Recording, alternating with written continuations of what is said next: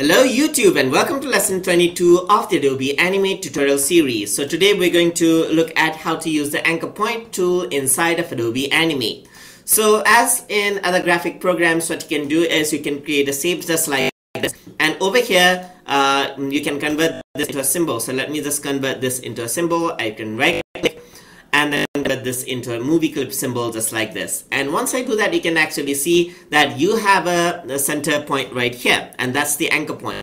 So if I were to rescale or something, if I were to use my Fade Transform tool, what you can see is you can pull and push the size, you can skew, you can rotate, and everything else over here.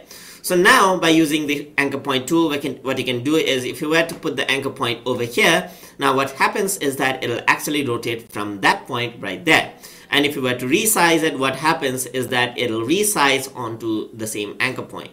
And over here you can actually skew as well, and you can see that skew doesn't really get affected from the anchor point right here, but you can rotate this out. You can grab the anchor point onto a different section, and you can see that you can actually rotate this out from that anchor point just like that. So anchor point is actually used as a reference point over there, which you can use to reshape your objects just like that, and you can see that that is now the basis of the rotation and the scale, as you can see right there.